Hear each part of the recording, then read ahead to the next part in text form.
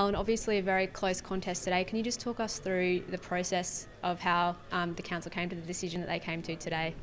Yeah, look, a very close call, I guess, in the end. For us, the end of a long process in terms of host selection. Originally 6 expressions of interest, 2 really strong bids, 2 great presentations today, both very compelling presentations, and obviously disappointingly for Australia, New Zealand came out on top. But from a World Rugby perspective, we knew that either of them would do a great job.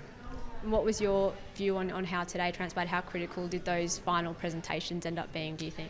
Yeah, I honestly don't think they're that critical in the end. I think there was great confidence in the room that both of those bidders could deliver a great Women's Rugby World Cup. So I suspect that the unions and the regions have made their decisions based on the evaluation reports they've received and the information they've received. And what do you think got New Zealand over the line in the end? I think it's hard to say. Ultimately, I guess they've got a superstar, world champion team that people want to see playing in New Zealand and play at home. And I think maybe that kind of emotional card, was a factor for them. But again, I think very fine margins, two very strong bids.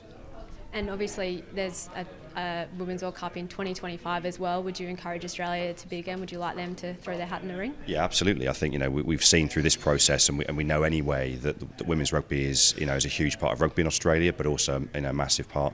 Australia's a massive part of women's rugby for us. So I think a World Cup in Australia for Women's World Cup would be fantastic in the future, and I don't think they should be too deterred by this one.